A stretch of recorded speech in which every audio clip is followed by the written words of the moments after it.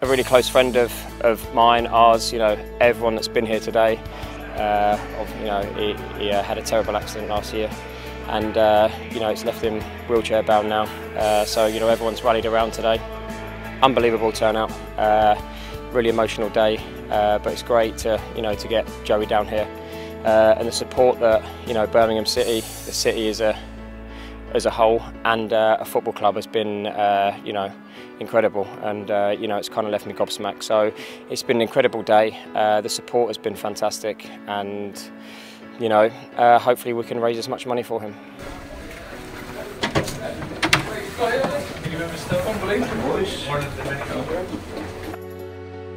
Tom? There he is. We've only got 11. No chance. Where's Curtis?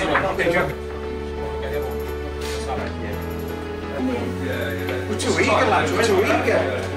You know, this is the club that gave me my chance. This is the club that probably ultimately made me who I am today.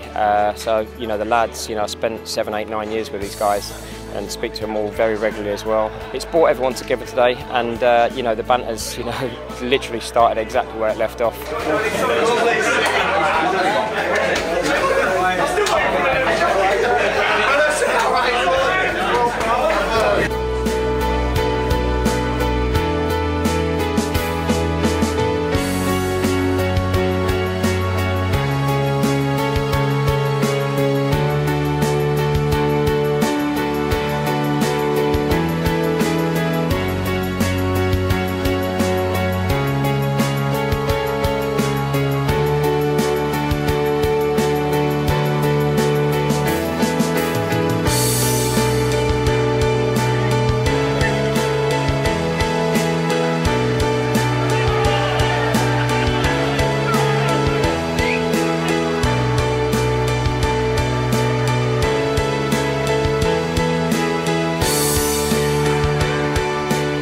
We have a great banter. We've always had a good banter, and I think it's for a good cause. You can see the guys come out today for Joey, and hopefully he can raise a lot of money. It's a big pitch. We see it normally when I come to games. I see it, and I think how come that that not that bad, but when you go on the pitch, it's hard, especially against young legs like we've got today.